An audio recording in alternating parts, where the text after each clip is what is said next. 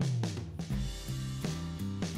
Holly from The Inspired Home, and I wanted to show you how to make a really simple fall planter.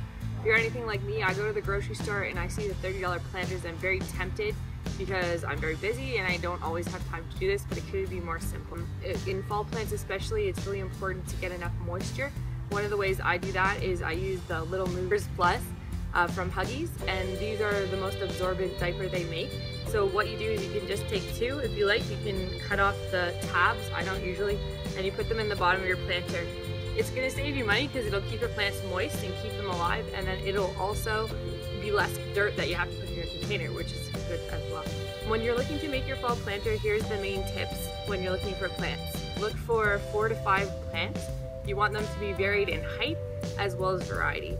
I'm going to show you one that we've made as well in this container, and you can see the different kinds that you're looking at. The plants themselves, you're looking for something that's going to survive a cold snap. You're looking for a chrysanthemum, a winter kale, all of these things, ornamental grasses, all of these things will survive if they get a little of frost. In fact, some of them really like it.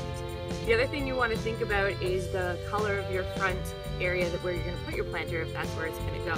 If you're going to put it against a very neutral background, you could probably pick very vivid flowers. However, if you're going to put it against your house and it's yellow, don't pick all yellow flowers. It'll just cause your planter to fade away.